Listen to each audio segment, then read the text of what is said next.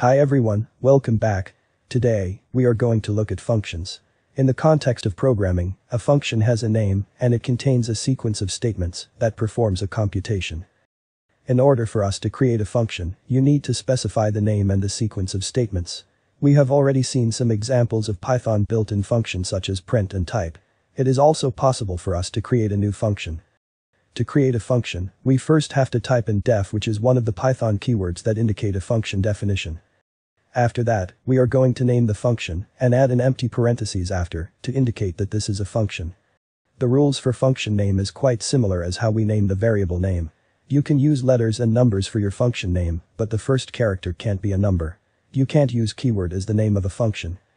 You should also avoid having a variable and a function with the same name. Now, let us write a print statement for this function. The syntax for calling the new function is the same as how we call the built-in function. Once we have called the function, it will run the sequence of statements that are written inside the function. We can use a function inside another function. For example, we can create another function and have the function that we have created previously as the statement for this function. In order for us to ensure that a function is created before it is first used, you have to know the order in which statements are executed. Your code in Python is always executed at the beginning of the program and moved to the bottom, going through each line of your code at a time. So far, the function that we have created does not take any argument. We have seen some built-in function that require argument like the print and int functions. We can create a function with an argument by assigning it to a variable called parameters. When we call this function, it will take the arguments and set it as the values of the variables that is inside the function.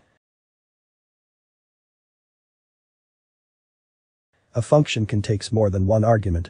Let us give the function another argument and add a new statement inside the function.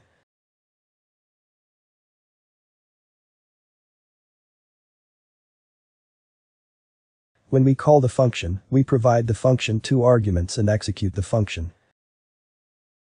The variable that is inside a function only exists inside the function. After the function is executed, the variable is destroyed. If we try to print it, we are going to get an error. We will talk about how to solve this problem as we progress. With that said, we have come to an end for this session. Don't forget to like the video and subscribe for more future tutorials. Until next time, bye.